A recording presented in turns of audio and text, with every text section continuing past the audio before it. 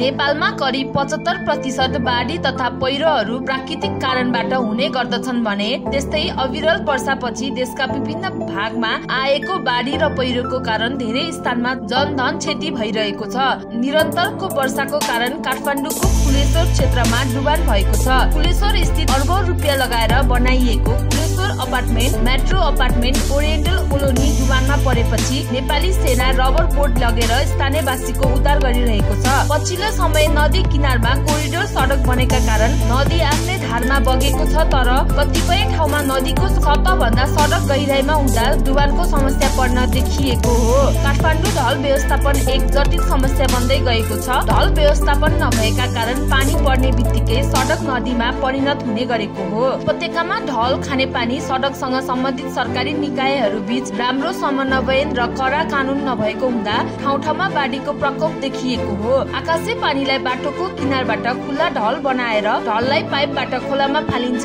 काठमाडौँ उपत्यकामा 400 वटा भन्दा बढी ठाउँमा वर्षाका पानी बग्ने च्यानलबाट ढल खोलामा जान्छ। हाल ढलको विषयमा कुनै पनि ठोस नीति र योजना नभएको हुँदा यसको व्यवस्थापनमा कठिनाई आएको छ।